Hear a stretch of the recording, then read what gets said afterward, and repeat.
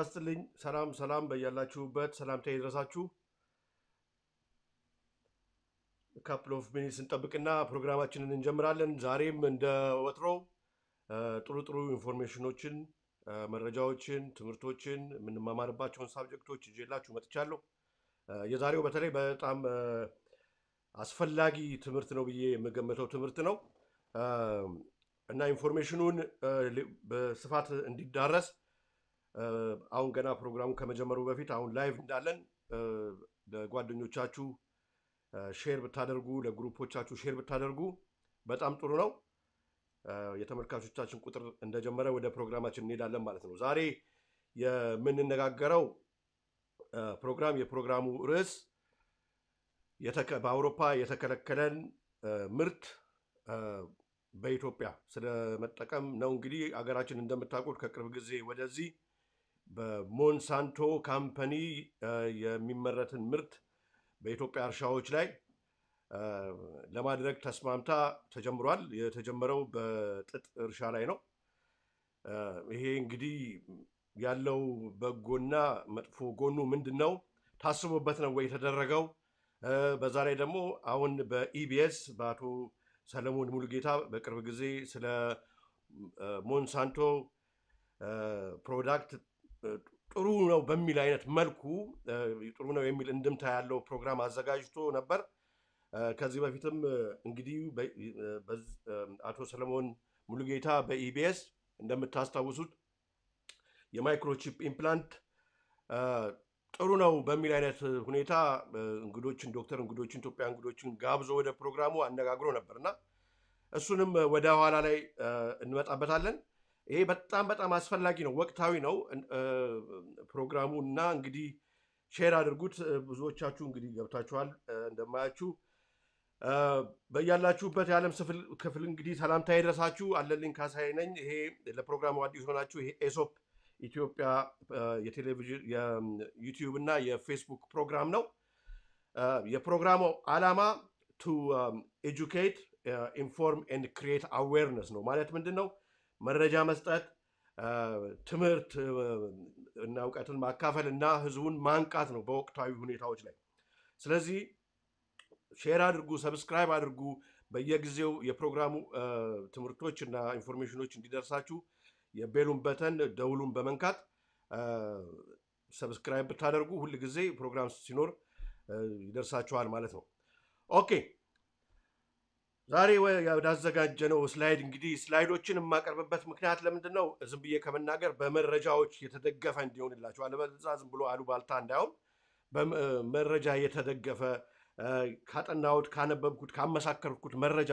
ቢሆን እናንተም ራሳችሁ አይታችሁ አንደኛ ነገር በራሳችሁ ጊዜ እነኛን አርቲክሎች ገብታችሁ አንብባችሁ ስለዛ የጠለቀ ዕውቀት እንዲኖራችሁና ራሳችሁ ለአለው ሁኔታ እንድታዘጋጁ ነው በዛ ነው እንጂ ስላይዶቹ ባላስፈልጉ ነበር ግን ስላይዶቹ ኢምፖርታንት ስለሆኑ ነውና ስላይዶቹ አንዳንድ ጊዜ የሚያሰለች እንዳይሆንባችሁ እንግዲህ ያው ትግስት አድርጉ በጣም ኢምፖርታንት ስለሆኑ አስፈላጊ ስለሆኑ ነው እንግዲህ በኔ ግምት እሺ ዛሬ ወደ አዘጋጀውላችሁ ትምህርት ነሄድ በአውሮፓ የተከለከለን ምርት በኢትዮጵያ ስለመጠቀም ነው እንግዲህ የዛሬው የትምህርታችን ርዕስ ይህን እንግዲህ ምርት የሚያመርተው ዋንኛው ካምፓኒ ሞንሳንቶ የሚባል በአሜሪካ በ1901 የተጀመረ ካምፓኒ ነው ይህ ድርጅት በኋላ ላይ በአውሮፓ እና በአሜሪካ በመላው ዓለም ብዙ አይነት ነቀፌታ ሲደርስበት አሁን በባየር በሚባለው ይሄ the great pharmaceutical ወይ መድኃኒት የሚያመርተው የጀርመኑ ኩባንያ ገዝቶታል ስለዚህ ኖ ሞር የአሜሪካ ካምፓኒ አይደለም የጀርመን ካምፓኒ ነው ማለት ነው እንግዲህ ፕሮግራሙ ይህ ካምፓኒ ምን እንደሚመስል ከመነጋገራችን በፊት ኢትዮጵያን ኦብዘርቨር የእንግሊዘኛው የኢትዮጵያ ጋዜጣ በ2020 በኤፕሪል ወር በሚያዝያ ወር አንድ በገጹ ላይ ያሰፈረው ዜና ነበር ይህም ዜና ምንድነው በሄድላይን ያስቀመጠው በአርስት ደረጃ ያስቀመጠው ምንድነው የኢትዮጵያ የውጪ እርሻ ባለስልጣን የአሜሪካ የውጪ እርሻ ባለስልጣን USDA የሚባለው ወይም በእንግሊዘኛው the United States Department of Agriculture የሚባለው ኢትዮጵያ የጂኤም ምርቶች ለመጠቀም ፈቃደኛ ስለሆነች ደስ ተሰኘ የሚል ነው።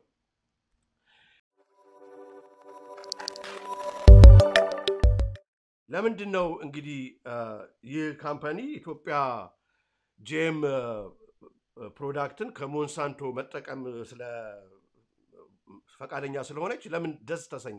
ምክንያቱም እንግዲህ በኋላ ላይ በፕሮግራማችን ቆየት ብለን እንደምናየው የሞንሳንቶ ፕሮዳክት በብዙ ስቴቶች በአሜሪካ የተነቀፈ ነው። ብዙ ስቴቶች አንፈልግም ይሄን ፕሮዳክት ብለዋል።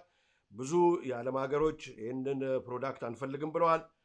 ብዙ የአፍሪካ ሀገሮችም ከኛ ቀደም ብለው ይጠቀሙ የነበሩ ይሄ አያስፈልገንም ጎጂ ነው ብለው አስወግደዋል።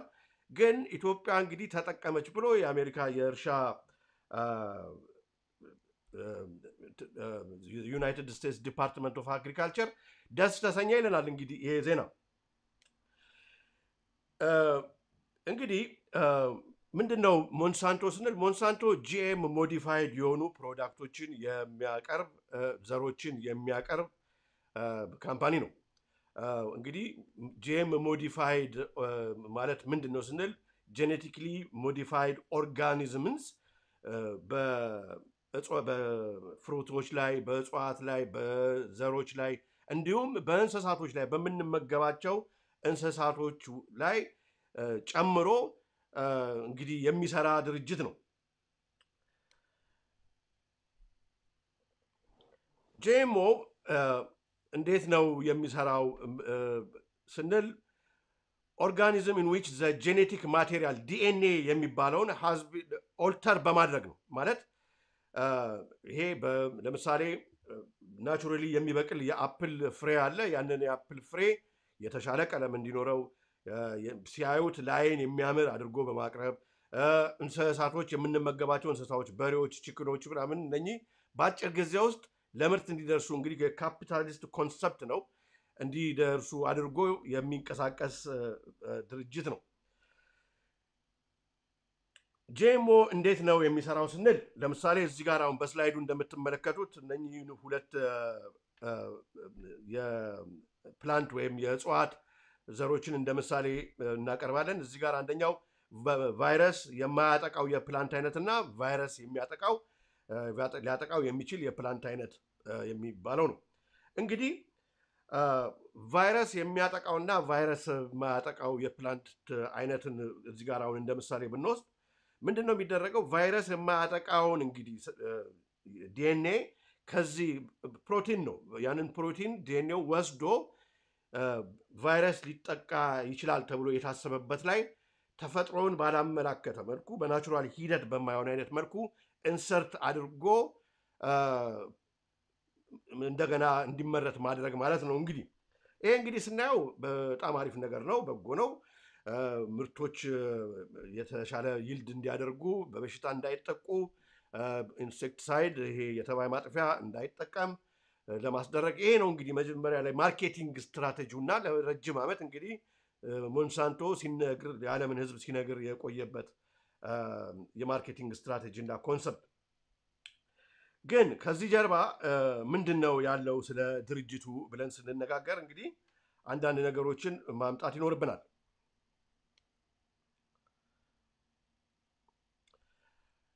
ምንድነው የጂኤምኦ ፕሮዳክት የሞንሳንቶ ጂኤምኦ ፕሮዳክት ያለው ፕሮብሌም ስንል አንደኛ አለርጂክ ሪያክሽንን ያመጣል። በሰዎች ላይ አለርጂክ ሪያክሽንን ያመጣል። አለርጂክ ሪያክሽንስ happens when a certain protein or allergen present in the GM crop enters the body ማለት አሁን በዓለማችን ከድሮ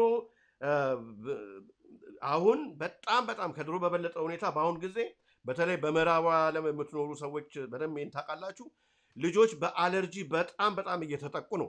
እና ብዙ ሳይንቲስቶች በዓለም ላይ ያሉ ሳይንቲስቶች የአለርጂ ሪያክሽንን በተለይ አሁን በፖለን ይሄ አሁን የተለያየ የሚያስነጥሰው ሰው ይሄ ፊቨር ያለበት ሰው በቆዳ ላይ ሽፍ የሚል ነገርን በልጆች ላይ የምናይበት ሁኔታ ብዙውን ጊዜ ለምሳሌ አሁን በእንግሊዝ ሀገር በአሜሪካን በሌላውም አውሮፓ ክፍል የምናያቸው ዛፎች በሙሉ በጄም ሞዲፋይድ ተደርገው የተተከሉ ናቸው። አሁን በእንግሊዝ ሀገር እንኳን ብዛም አይደለም፣ በሌሎቹ የአውሮፓ ክፍሎች ግን እነኛ አይነት ተክሎች እንዳይኖሩ የተከለከለ ነው። ምክንያቱም እነኚህ ዛፎቹ ፍሬ ሳያፈሩ አበባ ሲያወጡ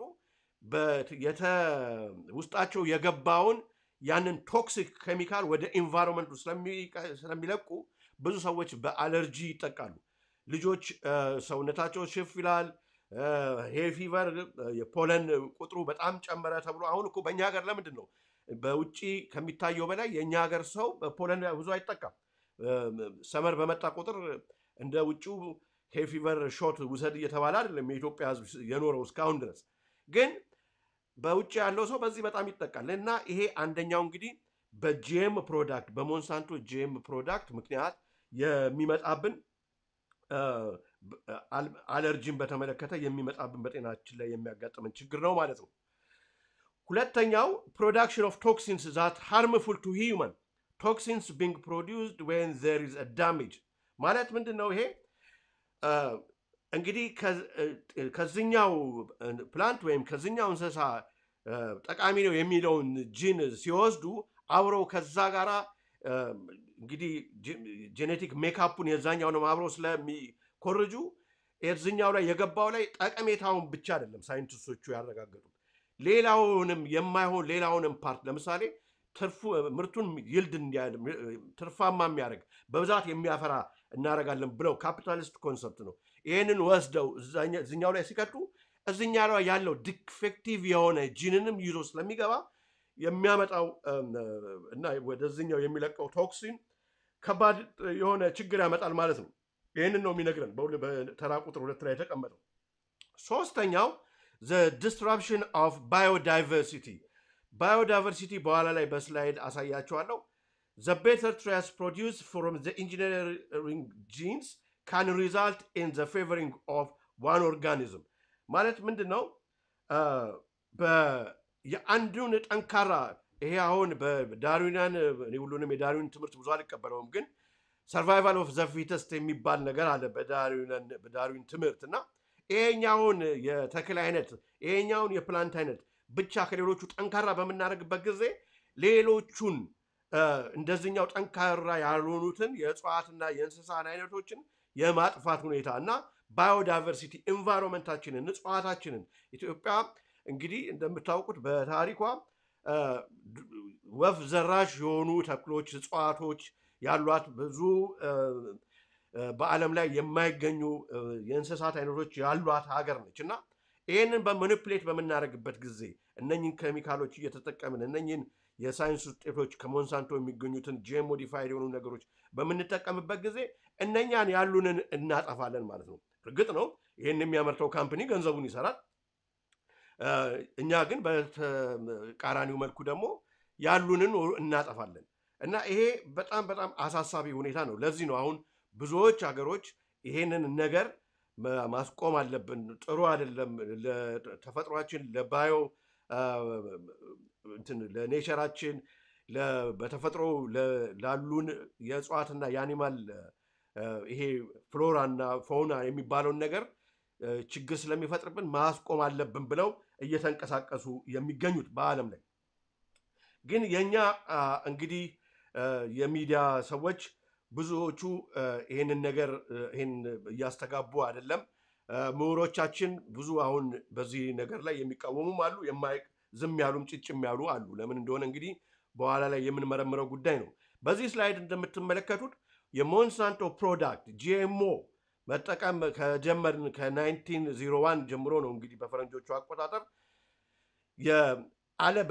የአለርጂ ሁኔታ በልጆች ላይ 400% አስቡት፣ 400% ጨምሯል።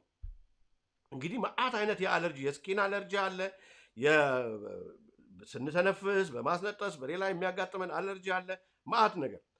እሱ ብቻ ሳይሆን ደግሞ ይሄ ሁለተኛውን ስላይድ የምታዩት ይሄ ሰው ሴት አይደለም ወንድ ነው እና እንግዲህ ተመልከቱ፣ አንድ ወንድ የጂኤም ፕሮዳክት በተለይ በዚህ በሶያ ቢንስ ላይ እንደ ወተት አድርገው የሚሰሩት እኛው ለጾም ብለን የምንጠቀማቸው የሶያ ወተቶችን አምርቶችን የጄም ሞዲፋይድ የሆኑትን ስንጠቀም አሁን በጣም በሚገርም አይነት ሁኔታ የወንድ ልጅ ሊኖረው የሚገባ የጡት ቅርጽ አለ።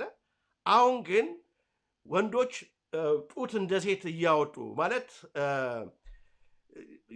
የውስጥ ያለውን የተፈጥሮ ኢምባላንስ ዲኤንኤ ኢምባላንስ ካራክተሪስቲኩን እያበላሸው አሁን ብዙ በውጭ የሚኖሩ እነኚህ በፕላስቲክ ሰርጀሪ ላይ የሚሰሩ ሰዎች አንደኛው ስራቸው ምንድነው ቢሉ የወንድ ልጅን ጡት የወጣውን በምግቡ ምክንያት መልሶ ወደ ማስተካከል እየሄዱ ነው እና በጣም የሚያሳዝን ሁኔታ ነው እየተፈጠረ ያለው። ሌላው ቅድም ስለ ባዮዳይቨርሲቲ ስናወራ በታች ያለው ስላይድ እንደምትመለከቱት ይሄ በመላው ዓለም ከቅርብ ጊዜ ወደዚህ በጣም እየተስተዋለ ያለ ነው። እንግዲህ በስላይዱ እንዳያችሁት አንድ ቀን ጠዋት ከእንቅልፋቸው ሲነሱ ሰዎች የአገር ወፍ ከሰማይ ወድቆ ሞቶ መሬት ላይ እያገኙ ነው። በአሜሪካ ብዙ እንግዲህ በአሜሪካ የምትኖሩ በካናዳ የምትኖሩ በሌላው የአውሮፓ ሀገር የምትኖሩ ሰዎች ይህንን በዜና ሲነገር በተደጋጋሚ አይታችኋል።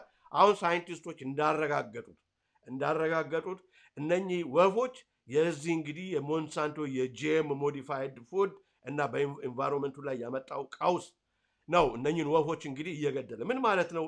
ወደኛ ሀገር ስንል ኢትዮጵያ እንግዲህ ብርቅዬ የሆኑ ወፎች ያሏት ሀገር፣ ብርቅዬ የሆኑ የተለያዩ እንስሳት ያሏት ሀገር። ይሄን ፕሮዳክት መጠቀም ስንጀምር እንግዲህ እነኚህ ሁሉ እንስሳቶች ልናጣ የምንችልበት ሁኔታ ከፍ ያለ ነው ማለት ነው። በዚህ ጉዳይ ላይ እኔ ብቻ የተናገርኩት ሳይሆን ያው እዚህ ጋር እንደምትመለከቱት መጽሐፉን ማግኘት የምትችሉ ሰዎች እዚህ ጋር ማስቀምጥላችሁ ዓላማ ለዚህ ነው። እነኚህን ስላይዶች የመጽሐፉ ከቨር እንደምታዩት በካትሊን የተጻፈ ሞዲፋይድ የሚል በምርት ላይ በተፈጥሮ ላይ ይሄ ፕሮዳክት ሊኖረው የሚችለውን ቀውስ በጥልቀት መርምራ አስቀምጣለች እና ዝም ብሎ ዋን ሳይድድ የሆነ ባየስድ የሆነ ሐሳብና ስሙኝ እኔም ብቻ ለማለት አይደለም፣ ወይም ሌላ ኔጌቲቭ የሆነ አጀንዳና አንግል ኖሮኝ አይደለም። ግን ሊያሳስበን የሚገባውን ነገር ይሄንን ፕላትፎርም ተጠቅመን መነጋገር ስላለብን ነው። ኦኬ፣ ወደ የሚቀጥለው ስላይዳችን ስንሄድ እንግዲህ ይሄ ስላይድ የሚያሳየን በአፍሪካ ከኛ ቀደም ብለው ይህንን ፕሮዳክት ይጠቀሙ የነበሩ የአፍሪካ አገሮች አሉ። ከነኚህ አገሮች አንዷ ቡርኪና ፋሶ ነች። ቡርኪና ፋሶ ልክ ኢትዮጵያ እንደተጀመረው በጥጥ እርሻ ላይ ነው እንግዲህ የተጀመረው። በኋላ ላይ ወደ ሜይዝም የሄድን ነው የሚባል አለ። እንግዲህ የሞንሳንቶ እና የጂኤምኦ ፕሮዳክት መጠቀም ቡርኪና ፋሶ ይህንን ፕሮዳክት ለተወሰነ ጊዜ ከሞከረችው በኋላ የቡርኪና ፋሶ በዌስት አፍሪካ የሚገኝ እንግዲህ ሀገር ነው ቡርኪና ፋሶ። ኖ ይሄ ፕሮዳክት በጣም መጥፎ ጎጂ፣ ለምርታችን ለአግሪካልቸራችን ላሉን የተፈጥሮ ሀብት ጎጂ ሆኖ ስለአገኘ ነው ብላ በአንድ ጊዜ ይህንን ምርት አስወግዳለች። እንግዲህ ይኸው ኤቪደንሱ እንደምታዩት ነው። ስለዚህ እንዴት ነው እኛ ምን ያህል የኢትዮጵያ መንግስት አጥንቶት ነው የኢትዮጵያ ምሁሮች በዚህ በአግሪካልቸር ላይ የተማሩ ሰዎች ምን ያህል አጥንተውት ነው ይሄ ነገር እንዲገባ የተደረገው? ለምንድነው ከሌሎቹ የአፍሪካ ሀገሮች ለምንድነው ከሌሎቹ የአውሮፓ ሀገሮች ለምንድነው ከሌሎቹ ዌስተርን ሀገሮች የማንማረው? እኛ ላይ ጥፋቱ እስከሚደርስ ነው ወይ? እሳት እንደሚያቃጥል ለማወቅ እኮ በእሳት መቃጠል የግዴታ የለብንም። አሁን ቡርኪና ፋሶ በስላይዱ እንዳያችሁት እንደውም ጭራሽ ሞንሳንቶ መጀመሪያ ልክ እኛን አሁን ቅድም እንዳያችሁት ዩኤስዲኤ ደስ አለው ኢትዮጵያ ይህንን ምርት ትጠቀማለሁ ስላለች ብሎ በጋዜጣው ላይ እንደተጻፈ ድሮ ቡርኪና ፋሶን ሲያሳምኗት አሪፍ ነው፣ ጥሩ ነው፣ ይሄን ፕሮዳክት ብትጠቀሙ ምርታማ ትሆናላችሁ፣ ከድህነት ትወጣላችሁ፣ ዓለም የሰለጠነው ዓለም ሀብታሙ የሆነው ዓለም የሚደርስበት ደረጃ ትደርሳላችሁ እያሉ ነው እንግዲህ ዲስ ኢዝ ዘር ማርኬቲንግ ኮንሰፕት የሚነግሯቸው። አሁን ግን ጭራሽ የቡርኪና ፋሶ መንግስት ሞንሳንቶን አሁን በባየር ስር የሆነው ሞንሳንቶን የፍርድ ቤት አቁሞታል ካሳ ያስፈልገኛል ብሎ። ስለዚህ ይሄን ነገር በጥልቀት ማየት አለብን። አንገብጋቢ ነው፣ ጊዜ የሚሰጠን ነገር አይደለም። ሌላው በጣም እንግዲህ በጤንነት ላይ ይህ ፕሮዳክት የሚያመጣው ነገር ነው። ዛሬ በጥጥ እርሻ ላይ ተሞከረ እንጂ ቀስ ብሎ እነኚህ ሰዎች ትንሽ ከስር ከሰደዱ በኋላ የምንበላውን የምንጠጣውን የምንቀባውን ለቤታችን ማጽዳት ብለን የምንጠቀማቸው ነገሮች በሙሉ የጂኤም ፕሮዳክት እያደረጉ ነው የሚሄዱት። በ2012 የፈረንሳይ ዶክተሮች እነኚህ አንድ ዶክተር አይደለም የፈረንሳይ ዶክተሮች በምስሉ ላይ እንደምታዩት ይህ የምታዩቸው አይጦች ብዙ አይጦች ናቸው። ቲዩመር የካንሰር ቲዩመር ያጋጠማቸው አይጦች ናቸው ራትስ። እና ምንድነው የሞንሳንቶ ጂኤምኦ ፉድ እንዲመገቡ ተደረጉ አይጦች። እነኛ አንድ ሁለት አይጦች አሉ በታውዘንድስ የሚቆጠሩ በሺዎች የሚቆጠሩ አይጦች ላይ ጥናቱ ተደረገ። የሌላው እኮ በጣም ደስ የሚለው ለህዝባቸው መቆርቆርን ያመጣሉ። እንደዚህ አይነት ሀገሮች ህዝባችን ከመመገቡ በፊት እስኪ ይሄ ነገር ይጠና፣ እርሻችን ላይ ከማድረጋችን በፊት ይሄ ነገር ይጠና። አውስትራሊያ የምትኖሩ ሰዎች በጣም ታውቃላችሁ። አውስትራሊያ በጣም በተፈጥሮ ላይ ይሄ ግሪን ፎረስት በጣም ያላት ብዙ የፋውና ሀብት ስላላት ይሄ እንስሶች ዋይልድ አኒማልስ እንደነ ካንጋሮ በሌላው ሀገር የማይገኙ ስላላት ወደ ዝም ብለን አሁን ለምሳሌ እኔ ተነስቼ እርጥብ ምግብ ለምሳሌ ወይም አፕል ወይም ሌላ ነገር ያልበሰለ ምግብ በፕላስቲክ ያልታሸገ ነገር ይዤ መግባት አልችልም። አውስትራሊያ ስትገቡ ካስተሞቹ የሚያደርጉት ምንድነው? ይሄ በደንብ አድርገው ይፈትሻሉ ያ ነገር ዝም ብሎ እንዳይገባ ወደ ሀገሪቱ። አሁን እኮ እምቦጭ እኮ የመጣብን እኮ ይሄንን ካለመጠንቀቅ እኮ ነው። ዘሩ ከሌላው ሀገር የነበረን ይሄ እኩይ የሆነ ነገር በካርጎ በሚመጡ ነገሮች የውጭ ዜጎች ይዘዋቸው በሚመጡ እኛም ራሱ ለረፍት ወደ ሀገራችን ስንሄድ ይዘናቸው በምንመጣው እንደዚህ አጥፊ የሆነን ዘር እኮ በማምጣት ነው። እንግዲህ እምቦጫውን በሀገራችን በጣና ብቻ ሳይሆን እኔ በብዙ ክፍለ ሀገሮች እየዞርኩ አይቼዋለሁ። በቆቃ እንደዚህ ነው። በሌሎችም ሀይቆች በሙሉ እየተስፋፋ ያለ ሀይቆቻችንን አደጋ ላይ የሚያደርስ ነገር ነው እና ስለዚህ በጣም መጠንቀቅ መቻል አለብን። ከእንደ አውስትራሊያ መማር አለብን። ለምንድን ነው እነሱ ለተፈጥሯቸው ለፋውናቸው ለፍሎራቸው የሚባለው ይሄ የተፈጥሮ በእጽዋትና በእንስሳት ላይ ያላቸውን ሀብት የመጠበቅ ሁኔታ ላይ የሚያተኩሩት ለምንድን ነው ብለን እኛም ከነሱ የሚወሰዱትን መንገድ መማር አለብን።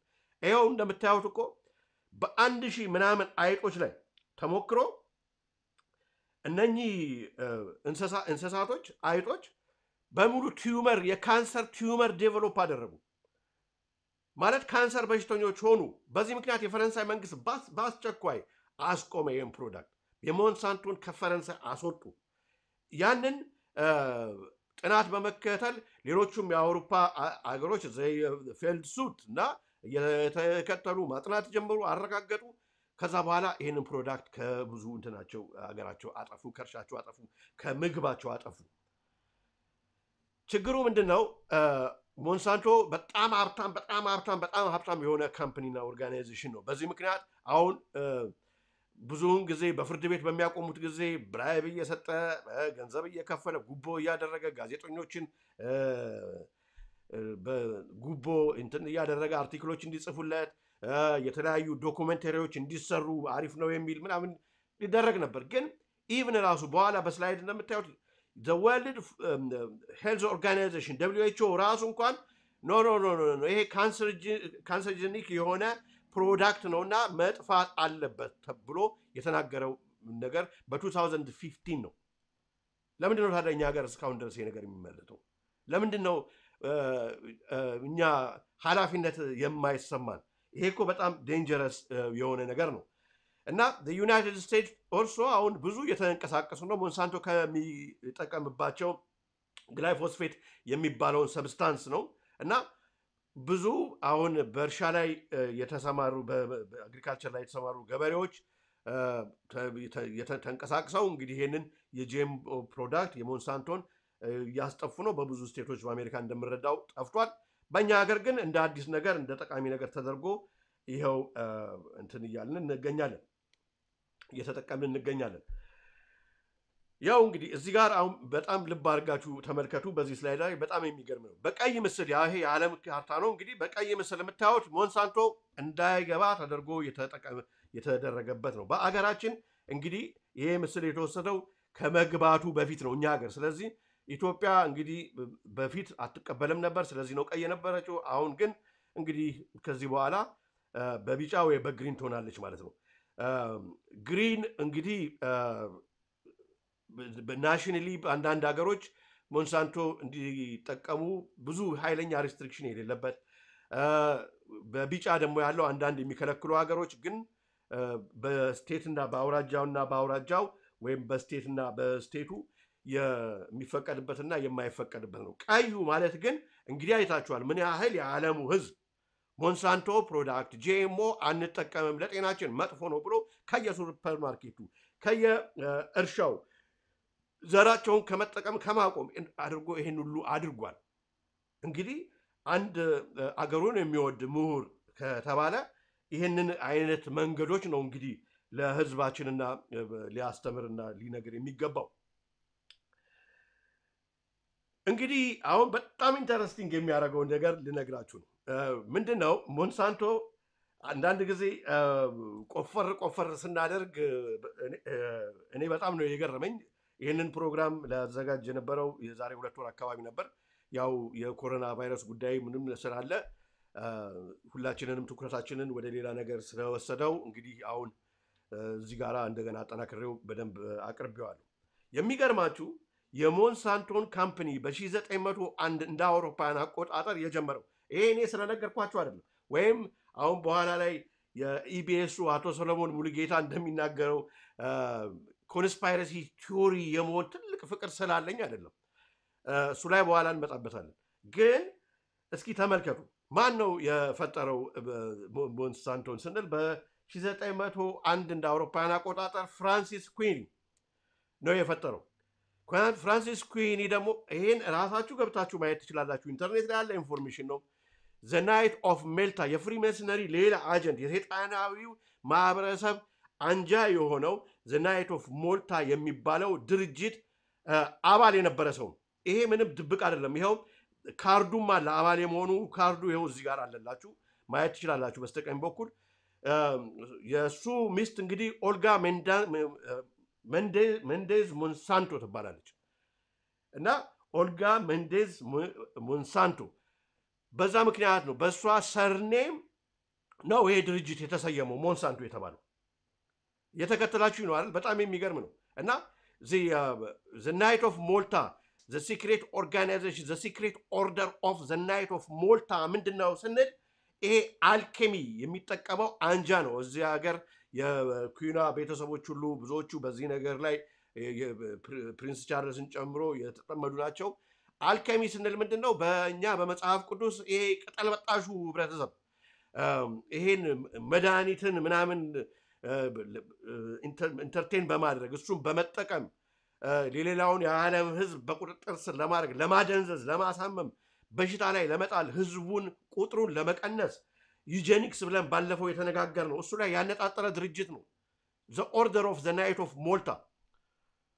ይሄ ድርጅት የዚህ ድርጅት አባል የሆነ ሰው ነው ይህንን እንግዲህ ሞንሳንቶ የሚባለውን ኩባንያ የመሰረተው ካምፓኒ የመሰረተው በ1901። ልብ አድርጉ። በጣም ነው የሚያሳዝነው። በጣም ያሳዝናል። እና እንግዲህ በእነኚህ ሰዎች ምን ያህል የዓለም ህዝብ ካንሰር እንደያዘው፣ በእነኚህ ሰዎች ምን ያህል የዓለም ህዝብ እንደሞተ፣ ምን ያህል የዓለም ህዝብ ምርቱ ድህነት ላይ እንደወደቀ፣ ምድሪቷ እንዴት እንደተበላሸች ይህን ነው ቆም ብለን ማየትና መነጋገር ያለብን። ዝም ብለን ኮንስፓይረሲ ቲዮሪስት ስለመሆን አይደለም።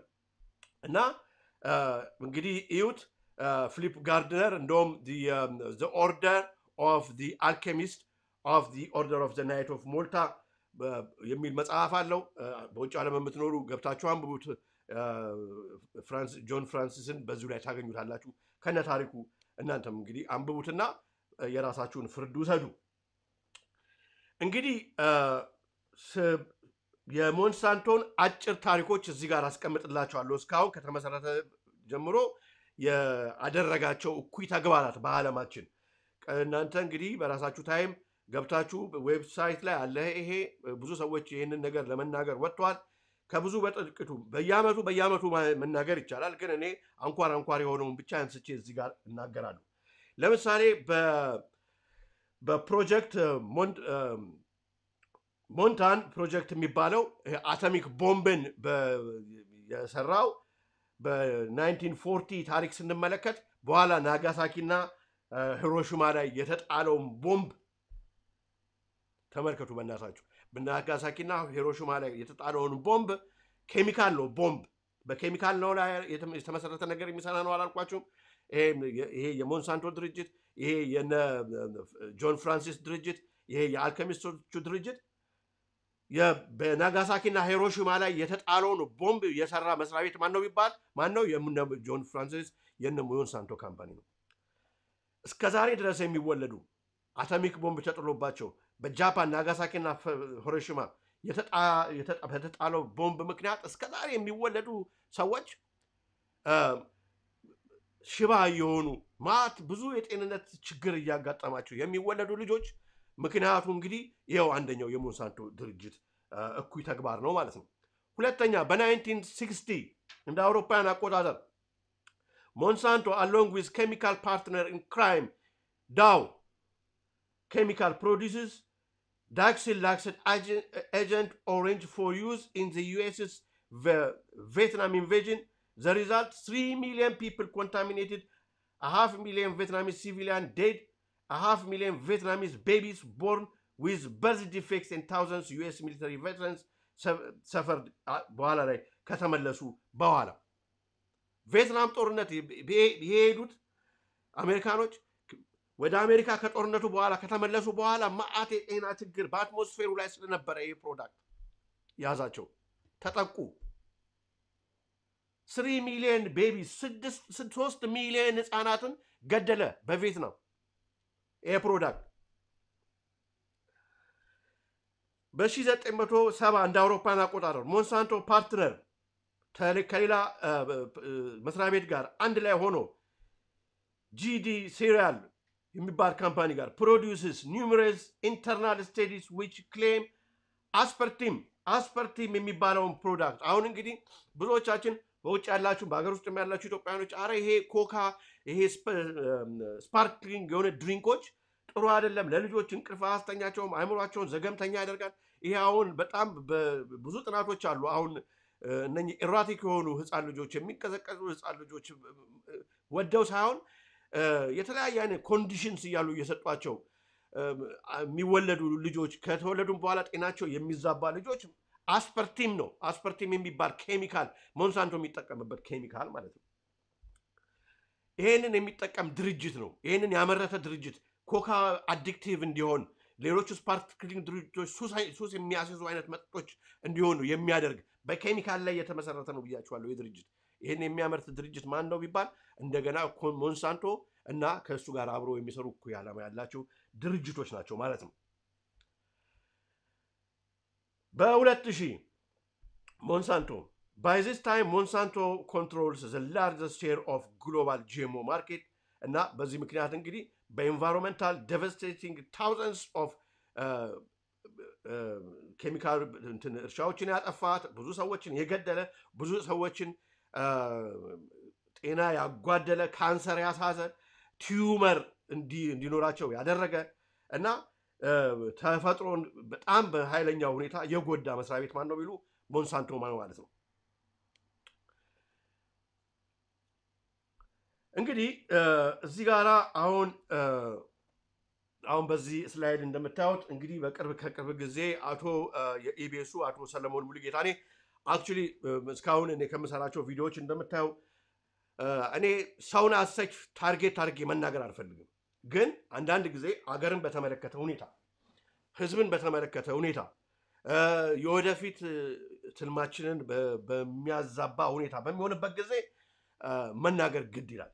ስለዚህ አሁን ይህን ፕሮግራም ሳቀርብ እንግዲህ አቶ ሰለሞን ሙሉጌታ የኢቢኤሱ ይቅርታ አድርግልኝ፣ እኔ አንተን ፐርሰናሊ የሆነ ፐርሰናል ቪንዴታ ኖሮኝ አንተን ለመናገር አይደለም፣ ግን ሪስፖንሲብል ጆርናሊዝም እንድታካሄድ በመፍቀድ ነው። ምክንያቱም ከዚህ በፊት ባቀረብከው ፕሮግራም ይሄ ስለ በኮሮና ቫይረስ ቫክሲኔሽን ጉዳይ ላይ እንግዶችን ጋብዘ የቺፕ ኢምፕላንት መጠቀም ምንም እንትን የለውም ኋላ ቀረ ስለሆነ ነው ይሄ ኮንስፓይረሲ ቲዮሪ ጭንቅላቱን ያጦዞ ህብረተሰብ ነው ይሄን አይነት ሬቶሪክ የሚያስተጋባው የሚል አይነት መንፈስ ያለው ፕሮግራም አቅርበ ነበር እሱን ቪዲዮዎች ሰርቼ ተችቻለሁ እሱን ስለተቸው በመተቸቴ ምክንያት ያልከው እንደውም የኔ እንግዶች ዶክተሮቹ የጋበዝካቸው ኢትዮጵያን አንደኛው ለናሳ የሚሰራ ነው አንደኛው ደግሞ ለሌላ እንደዚህ ባዮጂኒስት የሆነ ሰው ነው እነሱ አልተናገሩም ብለሃል እንግዲህ እዚህ ጋራ ቪዲዮ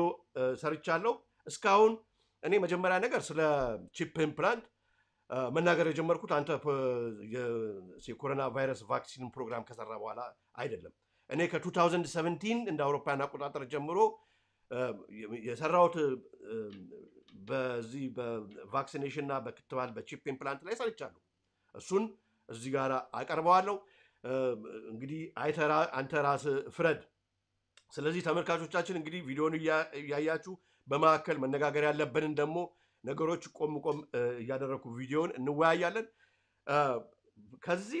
ከዚህ በፊት ከሰራው አቶ ሰለሞን ሙሉጌታ በቺፕ ኢምፕላንት ላይ ጥሩ ነው ህዝቡ ቢሰከተም ምንም ችግር የለውም ብሎ እንግዲህ በመጽሐፍ ቅዱስ ላይ በዮሐንስ ራእይ ላይ የተነገረን ይሄንን ቺፕ አትጠቀሙ ያውሬው ምልክት ነው በኋላ ላይ የሚሄድበትን መንገድ ደግሞ እንዳትገዙ እንዳትለውጡ የሚከለክልባችሁ መንገድ ይሄ ነው የዓለምን ኢኮኖሚ በሙሉ የሚቆጣጠርበት መንገድ ነው ባሪያ ያደርጋችሁ ነው ይሄን ቺፕ ካስገጠማችሁ ንስሐ የላችሁም እስከ መጨረሻው የሞታችሁ ትሆናላችሁ የዳዩሎስን መሳሪያ ትሆናላችሁ ብሎ ዮሐንስ ራእይ የተቀመጠውን አንተ ነው ምንም ችግር የለውም ብለ መስራት ሳይቀር ሳይንስ አሁን ደግሞ የጄም ሞዲፋይድ ፕሮዳክት ኖ ካለማወቅ ነው ሰው ኤክስፖዠር እና ኖሌጅ አዌርነስ ስለሌለው ነው ብለ እንግዲህ የምትናገርበትን ጀምራል አይ ዶንት ኖ ለምን ይሄን ያደረክ እንደሆነ ሪስፖንሲቢሊቲ ጆርናሊዝም እንደዚህ አይደለም ኢቢኤስም ኃላፊ እንትኑን ይሄን ሪስፖንሲቢሊቲ አንተን የቀጠረ መስሪያ ቤት ኃላፊነት ሊሰማውና ከእንደዚህ አይነት ነገሮች ልትቆጠብ ይገባል እንግዲህ ወደ ቪዲዮ ይዣችሁ እሄዳለሁ ማለት ነው በርግጥ ባለፉት ጥቂት ሳምንታቶች በኮሮና ቫይረስ ላይ ትኩረት አድርጌ ብዙ ፕሮግራሞችን ማቅረብ ይታወሳል ከነዚህ ፕሮግራሞች አንዱ የነበረው ሁለት ወንድማማች የሳይንቲስቶችን ወደዚህ ፕሮግራም አጥቼ የብዙ ቁም ነገር የተጫወትንበት ፕሮግራም ነው ትዝ ይላችሁ እንደሆነ ብዙዎቻችሁ ብዙ ነገር እንደተማራችሁበት ነግራችሁኛል አመሰግናለሁ ከዚያ በተያያዘ ሁኔታ ግን በሶሻል ሚዲያ በሬዲዮዎችና በአንዳንድ ሚዲያዎች ላይ የሚሰነዘረው አስተያየት እጅግ በጣም ያሳዝናል ያሳፍራልም በተለይ ክትባት በተነሳ ቁጥር በሰውነታችን ውስጥ ቺፕስ ለመክተት የሚደረግ ያያችሁት ነው አይደል በጣም ነው የሚገርመው ሊስቁሉ ይዳደዋል ክትባት በተነሳ ቁጥር አለ ቺፕ ለመክተት ነው ብለው የሚናገሩ እና በኋላ መጠይቃቸው እንትኖች ዶክተሮች ይሄን የሚሉ አይደለም ብላችሁ ይላል ራሱ እንግዲህ ይሁት ዶክተሩ የሚለው ቃል በቃል ነው እዚህ ጋር እንግዲህ ማካሄድ ነው የሚል ወሬ ይሰማል ስለዚህ ክትባትን እንቢ ማለት አለብን የሚሉ የኮንስፒሬሲ ቲዮሪ ወይ ደግሞ የሴራ አሉባልታ አራማጆችም አሉ ስለዚህ በጣም ነው የሚያሳዝነው የሴራ አሉባልታ አራማጆች ካን ዩ ኢማጂን እንደዚህ አይነት ዘለፋ የሴራ አሉባልታ ወሬኞች እንግዲህ እኛ ነው የሚናገረው የሴራ አሉባልታ ወሬኞች እስኪ አንተ እንግዳ ምን እንዳለን ነው ቴክኖሎጂ አጫውተንና ስለዚህ ኮንስፒሬሲ ቲዮሪስ እንግዲህ ምን የምትለው አለ በአጠቃላይ ሰውነታችን ውስጥ የሚቀበሩ ነገሮች ይሄን ብቻ አይደሉም በአርኤፍአይዲ የሚባልም አለ አርኤፍአይዲ የምንለው ይሄ ሬዲዮ ፍሪኩዌንሲ አይዲ አይደንቲፊኬሽን ሲስተም ለምሳሌ የቤታችንን የመኪናችንን የላፕቶፓችንን ወይንም ደግሞ መገባበያ ለክሬዲት ካርድ በዚህ ባደጉት ሀገራት ውስጥ በክሬዲት ካርድ የምንጠቀምባቸው ነገሮች በቺፕ አድርገን ሰውነታችን ውስጥ ከተን ሰዎች ይሄንን ሲጠቀሙ እናያለን በእንብዛም የሚታየው ዩሮፕ ውስጥ አሁን ለምሳሌ ስዊድን ውስጥ በሺዎች የሚቆጠሩ ሰዎች እንደዚህ አይነቱን ሲስተም ሰውነታቸው ውስጥ ከተው አይዲያቸውን በኪሳቸው መያዝ የለባቸውም የቢሮአቸውን ቁልፍ በኪሳቸው መያዝ የለባቸውም የተለያዩ ነገሮችን በኪሳቸው መያዝ ላይኖርባቸው ይችላል እንደውም ፓስወርዳቸውን የፌስቡክ ቢሆን የሶሻል ሚዲያ ፓስወርዳቸውን ወይም ባንክ አካውንት ፓስወርዳቸውን ማስታወስ አይኖርባቸው በዚህ ቺፕ እንዲከፍቱ ያገለግላል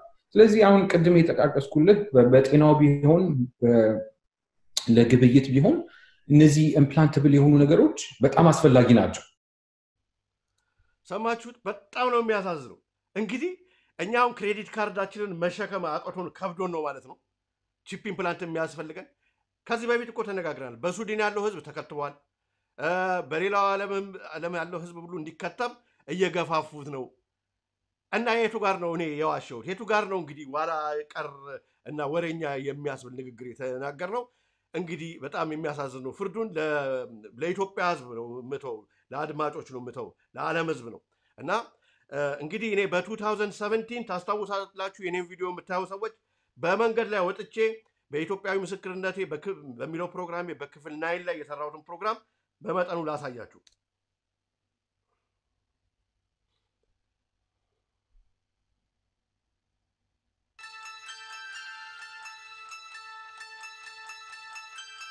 microchip implant ወይንም very cheap implant እየተባለ ባሁን ወቅት ስለሚታወቀው የሰዎች ልጆችን አይምሮ የመቆጣጠር ቴክኒክ በዚህ አሁን በመኖርበት ዓለም እንዴት የበለጠ ተስፋፍቶ እንደቀጠለ ዘመናዊ የሆነን ቴክኖሎጂ በመጠቀም የሰው ልጆችን ለመቆጣጠር አዲሱ የዓለም መንግስት እንዴት አድርጎ እንዳነጣጠረ የምንነጋገርበት ክፍል 9 ፕሮግራማችን ይሄ ነው እንግዲህ government want to implant people to create a cashless society. Yeah, that's disgusting. Have you heard anything about No, but that sounds horrible. All right. Some people say it's already been mentioned in the Bible as well as a mark of the beast. You know, I don't think it has, but maybe it has. so if it comes to it, then would you allow yourself to be? No. No. Do you know anything about very cheap implant?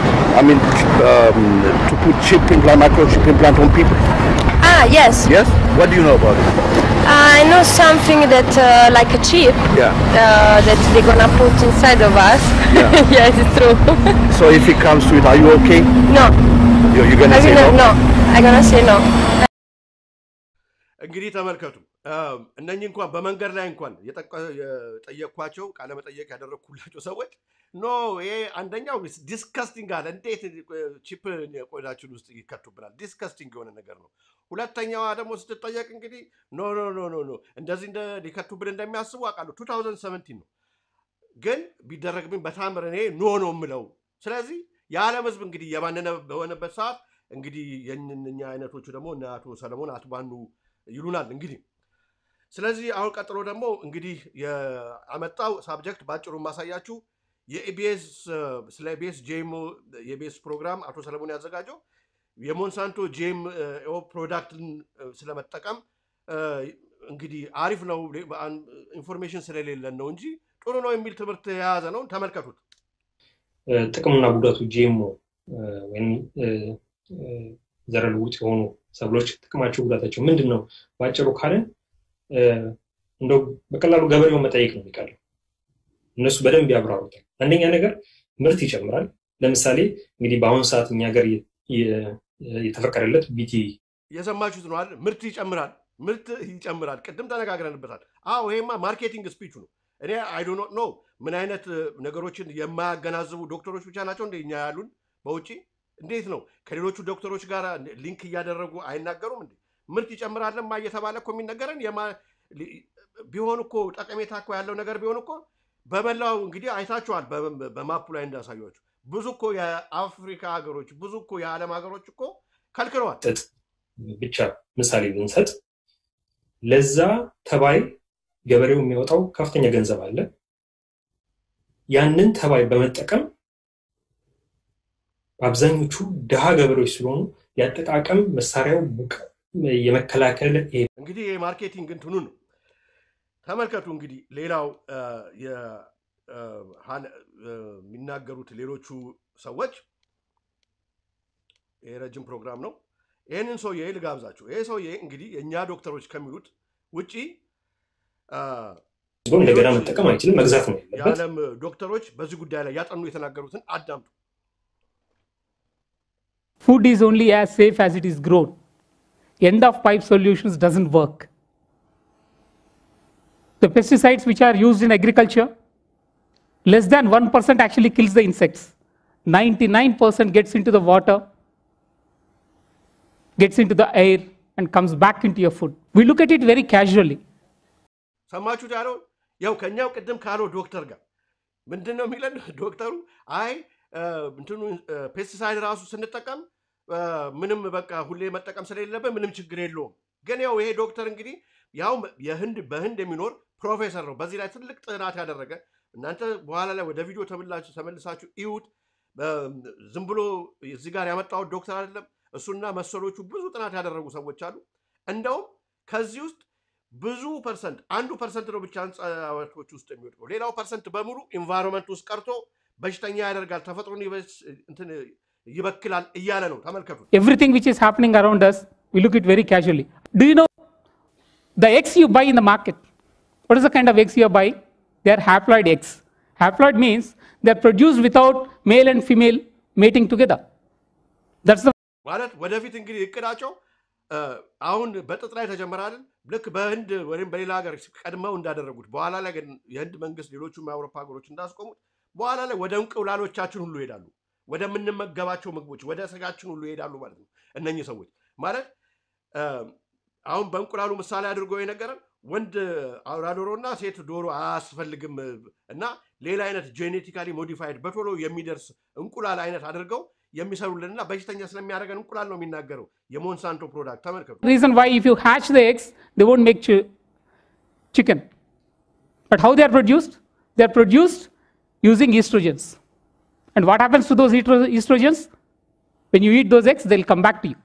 That's one reason today the puberty in girl child has advanced. The gynec problems in women has increased. ያው ምን እያለ ነው? በዚህ በጄሞ ፕሮዳክት በመመገባችን ምክንያት የፑበርቲ ሴቶች ለአቅመ ሔዋን የሚደርሱበት እድሜ ሳይደርስ በፊት ነው በቃ የደማቸው የወረደ አበባቸውን ማየት ሁሉ የሚጀምሩት። ሲስተማቸውን የኬሚካል ኢምባላንስ ሰውነታቸው ውስጥ ሁሉ ይፈጥራል። The breast development in men has increased. Do you know? ቅድም ያልኳችሁ እንግዲህ ራሱ ደገመው። The breast development in a man has increased. ወንዶች ጡት እንደ ሴቱ ጡት ያበቅላሉ እያለ ነው። ያው ጉድ ስሙ። Last year's India Today's survey shows that the largest number of plastic surgeries done in India are to remove breast in men. The milk is contaminated with synthetic milk. If you want to have milk at 40 rupees a liter, that's what you get. We want food cheaper. And there is a competition between the companies. They pay low to the farmers. They also contaminate and then get away with that. All brands of milk sold in Hyderabad were found to have contaminated with the synthetic milk. GM foods. How many of you know about this? How many of you heard about this? BT brinjal. To tell you simply what BT brinjal is, when pesticide is sprayed from outside, it damages the environment. Like I said, only 99% goes into the environment, only 1% kills the insect. So a scientist thought, why not we produce insecticide in the plant itself? So plant produces insecticide. So whichever insects eats it will die. ስለዚህ ኢንሴክቶችም ይሄውን በክሮስ ፖሊኔሽን የምንጠቀምባቸው ኢንሴክቶች እነሱን ሁሉ ባዮዳይቨርሲቲውን ያበላሻል። ሩዛችንን ሁሉ አበላሹበት ነው የሚለው። ቅድም በኋላ ላይ ቀደም ብዬ እንደተናገርኩት የሩዝ ውስጥ ሩዝ ቫይታሚን ኤ እንዲኖረው ብንመገበው ጠቀሜታ አለው። ቫይታሚን ኤ ሩዝ ውስጥ ጨምሮ ሰው ቢመገበው ቫይታሚን ኤ ያገኘዋል። ስለዚህ እንደዚህ አይነት ቀለም ያለው ሩዝ ንፍጠር ምናምን ያለ ሲናገር የነበረው ዶክተሩ በሙሉ በእንደዚህ አይነት መንገድ ቫይታሚን ኤን የመውሰድ ሁኔታ እንደውም ከጥቅሙ ጉዳቱ እንዳለው እኔ ቪዲዮውን ሁሉ ላጫውትላችሁ አልችልም። እናንተ ይሄን ሰውዬ እንግዲህ ሪሰርች አድርጋችሁ ዩቲዩብ ላይ ያለ ሰው ነው። ስለዚህ ሰውዬ ምርምር በደንብ አድርጋችሁ አጥኑና እናንተ ፍረዱ። በጣም የሚገርም ነገር ነው በዓለማችን እየተከሰተ ያለው በኢትዮጵያ ውስጥ እና እንግዲህ ወደ ሌሎቹ እንትን ስንመለከት ከአቶ ሰለሞን እንግዲህ ለአቶ ሰለሞን አጭር ምክር በኋላ ላይ አቀርባለሁ። የጂኤምኦ ፕሮዳክትን እንግዲህ ሲቃወሙ የነበሩት ህንዶች ብቻ አይደሉም። እንግዲህ በዓለም ላይ ሰላማዊ ሰልፍ በዓለም ላይ ወጥተው ነው ባን ያስደረጉት በተለያዩ ሀገሮች። ጂኤምኦ ኢቪል ሲድ ነው፣ የኮርፖሬት ግሪድ ነው፣ ሞንሳንቶ ያሳመመናል፣ በሽተኛ ያደርገናል እና መቆም አለበት እያሉ በዓለም ላይ ህዝብ በሙሉ ወጥቶ እንግዲህ የሚቃወመው ፕሮዳክት ነው የሞንሳንቶ ፕሮዳክት እና እባካችሁ ወገኖቼ እና እንደዚህ አይነት ነገር ላይትሊ የምናየው ነገር አይደለም። ነገ በጣም ሊጎዳን ይችላል። ገበሬዎቻችንን ድሃ ሊያደርግ ይችላል። እኛን የማይሆን የማንወጣበት እኛ እኮ አንደኛ ነገር እውነት አሁን ከውጭው ዓለም ከምንኖርበት ያኗኗር ሁኔታ ጋር ሳየው የእውነት በውጭው ዓለም ያላችሁ ሰዎች ታውቃላችሁ። በውጪ እንደው ይሄ መድኃኒቱ ቴክኖሎጂው ይዞት ነው እንጂ ብዙ ሰው እኮ በየቤቱ ብዙ አይነት በሚበላውና በሚጠጣው ምክንያት እኮ ህመምተኛ ሆኖ በየቤቱ ያለ ሰው እኮ አለ። በተለይ በኬር ስራ ላይ የተሰማራችሁ እናንተ ምስክር ናችሁ። ይሄ ሰው ከሚመገበው ከሚጠጣው በአትሞስፌሩ ላይ በአየሩ ላይ ከሚለቀቀው ነገር የመጣበት ነገር ነው እና እኛ በዚህ ድህነታችን ላይ እንደገና ደግሞ ሌላ ነገር ተጨምሮብን የካንሰር አይነት በዚህ ላይ እንደገና ተጨምሮብን እንዴት አድርገን ልንወጣው?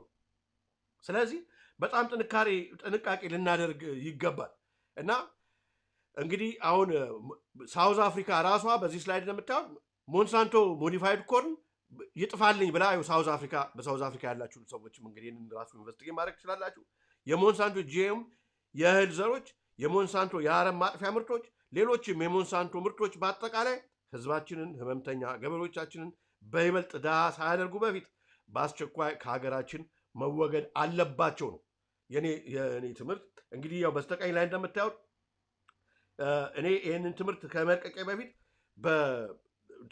ፔቲሽን ራሱ እያሰባሰቡ ያሉ ኢትዮጵያን የሚወዱ ወገኖቻችን አሉ እና እንግዲህ ገይገባቸው ማለት ነው ገብቷቸው ኖ መቆም አለበት።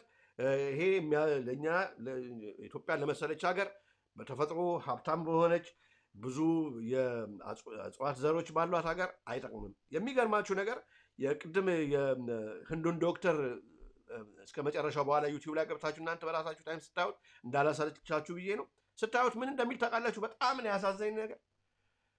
ይሄን ሞንሳንቶ በህንድ አሁን ቆሟል። የዛኔ መጠቀም በጀመሩ ጊዜ ብዙ ገበሬዎች ምን ይሆናሉ መሰላችሁ? አሁን አንዴ ከሞንሳንቶ ፕሮዳክትን የሞንሳንቶ ዘርን መጠቀም ከጀመሩ በኋላ የኛ ገበሬዎች ዘር ከዛ በኋላ የሚወስዱት ከሞንሳንቶ ነው። ዘሩ ዋጋ የጨመረ ነው የሚሆነው። መሬቱ አዲክቲቭ ነው የሚሆነው። ሱሰኛ ይሆናል መሬቱ። ያንን ማዳበሪያ አይነት ካላገኘ አይሆንለትም። በዚህ ምክንያት በህንድ በጣም በብዙ የሚቆጠሩ የህንድ ገበሬዎች ራሳቸውን አጥፍተው ሞቱ። አንብቡት፣ ግቡና የዚህን ሰውዬ ቪዲዮ ይዩት፣ መጽሐፉን አንብቡት፣ አርቲክሎቹ አሉ። እና ታዲያ እኛ አሁን ገበሬዎቻችን አያሳዝኑንም? ገበሬዎቻችን እንደገና በዚህ ስንት እኛን መግበው ስንት ኢኮኖሚያችንን ተሸክመው እስካሁን ያቆዩን እንደገና ደግሞ ልንገድላቸው ነው ማለት ነው። ራሳቸውን እንዲያጠፉ ነው ማለት ነው። የኛ ዕውቀት እዚህ ደረጃ ላይ ነው ማለት ነው የተማርነው። እና ልንጠነቀቅና ልናስብበት በጣም ይገባል። ፕሮግራሜን ከመቋጨቴ በፊት አንድ የማልኮም ኤክስን የጥቁር መብት ታጋይ የነበረውን ባክ ኢን ዴይስ የእሱን ንግግር እዚህ ጋራ በአድቫይስ መልክ ማስቀመጥ እፈልጋለሁ። ምንድን ነው ያለው? ማልኮም ኤክስ you are not supposed to be blind with patriotism that you can't face reality. Wrong is wrong no matter who does it or who says it. እንግዲህ ይሄ በጣም ትልቅ ትምህርት ነው።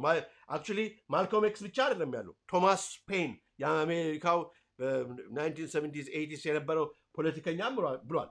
The true meaning of a patriot is to question the working of power in a country when it is doing wrong.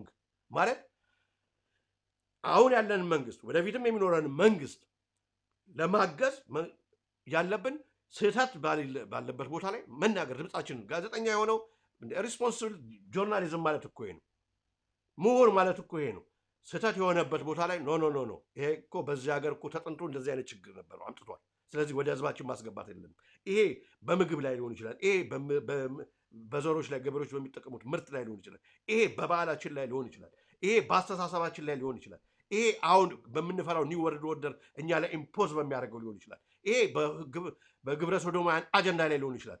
መናገር መቻል አለባችሁ ትክክለኛውን ትምህርት እንጂ ዝም ብሎ ልቅ የሆነ ሜዳ እንዳገኘ ፈረስ ዝም ብለን ልንጋለብ አይገባንም። ምክንያቱም ይሄን ሚዲያ ይሄን ፕላትፎርም እኮ ስንቆጣጠር እኔ በሙያ ፊልም ሰሪ ነኝ፣ ሌሎች ጆርናሊስት የሆናችሁ አሉ፣ ዶክመንተሪ የምትሰሩ አላችሁ፣ ጽሁፍ የምትጽፉ ሰዎች አላችሁ እና ኃላፊነት ሊሰማችሁ ይገባል። ነገ አገር እና ህዝብ ይወቅሳችኋል። ይሄን ለማለት ነውና አቶ ሰለሞን ውልጌታ የኢቢኤሱን ያንተን ዳይሬክትሊ አታክ ለማድረግ አይደለም ግን ሪስፖንሲብል ጆርናሊስት መሆን አለበት ሪስፖንሲብል ጆርናሊስት አሁን ነው የሚያስፈልገን ባለስልጣኖቻችን ምሁሮቻችን ሌላም ማንም ሰው ስተት የሆነ መንገድ እኔም ራሱ ቢሆን ሲሆን ኖ ይሄ የምታስተላልፈው መልእክት ትምህርት ካሁን ከሀገራችን ጋር የሚሄድ አይደለም ብለ ብትናገር በዚህ ነው የምናድገው ያለበለዚያ ዝም ብሎ ሁሉንም ያስገባንማ እንደዛም አይሆንምና የሌሎቹን ብትችል ኮሜንቶች ለመሆኑ የቪዲዮዎቹን ኮሜንቶች ታነባቸዋል እኔ ብዙዎቹ ገብቼ እኮ በአንተ አምድ ውስጥ የተጻፉትን ሳነብ ብዙውን ጊዜ እኮ በተለይ በእነኚህ አሁን ባቀረብኩት ሁለቱ ሳብጀክት ላይ ህዝቡ እኮ አይደግፍም ህዝቡ እኮ ምን እያለ እንደሆነ ታውቃለህ ለምን ያንተን ሐሳብ የሚደግፉ ሰዎች ብቻ ሳይሆን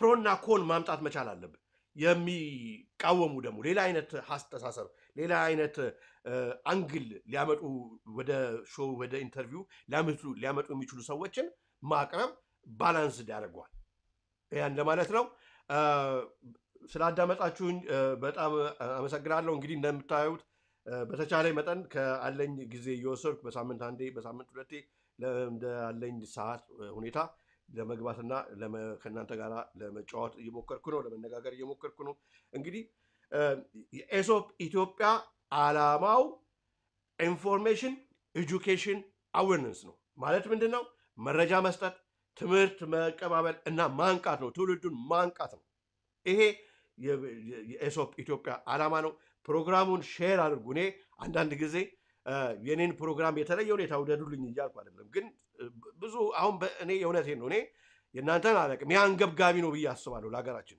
ይሄ የምንነጋገርባቸው ሁኔታዎች አሁን በሃይማኖት ውስጥ ላለን ሰዎች ይሄ በጣም አስፈላጊ ነው ብዬ የመንቂያ ደውል ነው ብዬ አስባለሁ እና ሼር አድርጉ ይሄ ብዙ ሰዎች እንደሚናገሩት ዝም ብሎ ለመንቀፍ ወይም ራስን ከፍ ለማድረግ አይደለም ወደፊት ፕሮግራሜን ያሳደግኩ ሲሄድ እንደ ጊዜው አኳያ ሰዎችንም ነጮችን ቢሆኑ አበሾችን ቢሆኑ ኢንተርቪው ያደረኩ የምጓዝበትን ሁኔታ እያመቻቸው ነው ያለው እና ይሄ ቻናል የኛ ቻናል ብቻ አይደለም የእናንተም ቻናል ነው የህዝባችን ቻናል እንደሆነ ነው ፈልገውና እናሳድጉ ሰብስክራይብ አድርጉ ሼር አድርጉ አለርት እንዲደርሳችሁ ደግሞ ፕሮግራም ሲለቀቅ የደውሏን ምልክት ተጫኑ አለልኝ ካሳዬ ነኝ ኤሶፕ ኢትዮጵያ እወዳችኋለሁ እንግዲህ በዚሁ የዛሬውን ፕሮግራሜን እጨርሳለሁ ታንኪዩ